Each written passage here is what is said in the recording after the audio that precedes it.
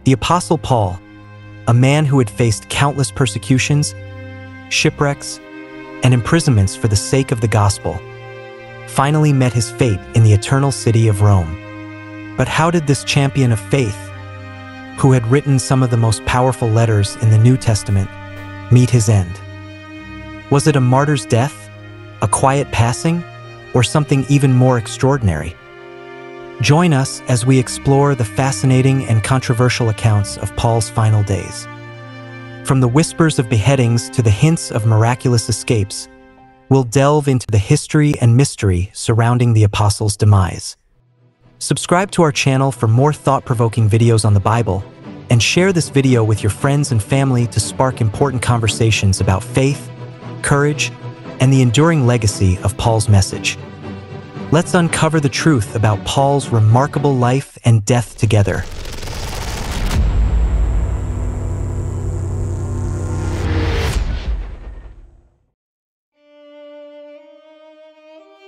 Nero Claudius Caesar Augustus Germanicus ruled the Roman Empire from 54 to 68 AD.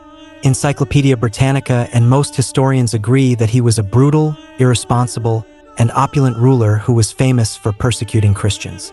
Perhaps one of the greatest mysteries surrounding Nero was the burning of Rome. On July 19, 64 AD, a fire began in the city that spread for 6 days, reignited and burned for 3 further days. History has blamed Nero for the disaster, implying that he started the fire so that he could bypass the Senate and rebuild Rome to his liking. This has never been proven, but regardless of whether or not Nero was involved in burning the city, he took advantage of the disaster to do 2 things: build his own luxurious new architecture and persecute Christians. In Romans 15 verses 23 to 29, Paul writes of his plan to meet the body of believers in Rome while on his way to Spain. Encyclopedia Britannica lists Romans as Paul's last chronological writing, so these chapters were likely some of the last he wrote before his death. As the book of Romans was written around 57 AD, it is entirely possible that Paul found himself in Rome in the midst of Nero's persecution following the Great Fire.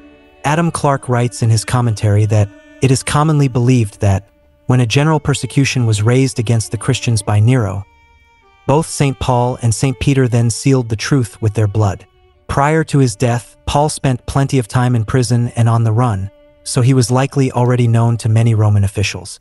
Because Paul was a Roman citizen, unlike Peter, he was protected from the brutal death of crucifixion. Therefore, it is likely that he was executed by beheading. Further, there is no definitive proof of what happened to Paul's body.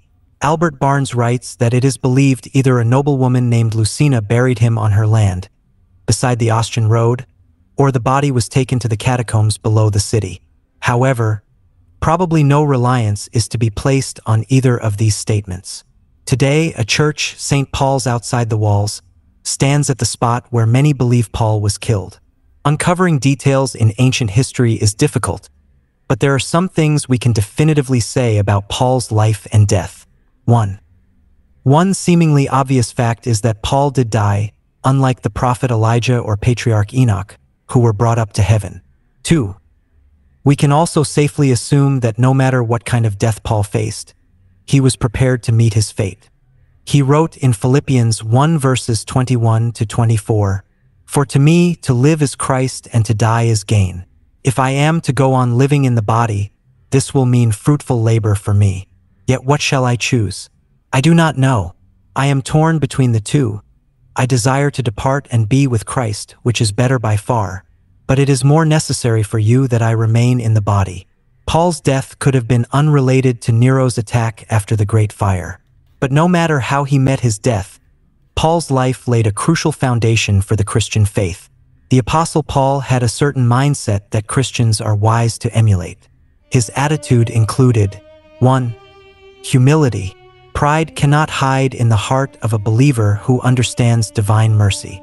Paul spread the gospel because he believed that the grace which was sufficient to save a sinner like him was adequate for anyone. 2. A sense of obligation. The apostle never lost sight of how far God's grace had brought him. He frequently reminded followers of his role in persecuting the church. Paul's gratitude for salvation from that former life never waned. The book of Acts records the almost constant turmoil and heartache of his travels, and yet he kept praising the Lord for the privilege of serving. 3. A sense of dependence. To describe the source of his strength, Paul used these words, "By the grace of God, I am what I am." He knew what it was like to depend upon one's own goodness and work to be religious, and he wanted no part of it. Paul desired more of Jesus and none of himself. 4. A spirit of absolute confidence. At the end of his life, Paul was as certain as ever that God was real, in charge, and worthy of all honor, glory, and praise. Do you see these attitudes in yourself? If not, borrow a page from the Apostle Paul's playbook. Praise the Lord for all that he has done for you, and then get busy working for his kingdom. Do not allow his grace to be poured out on your life in vain.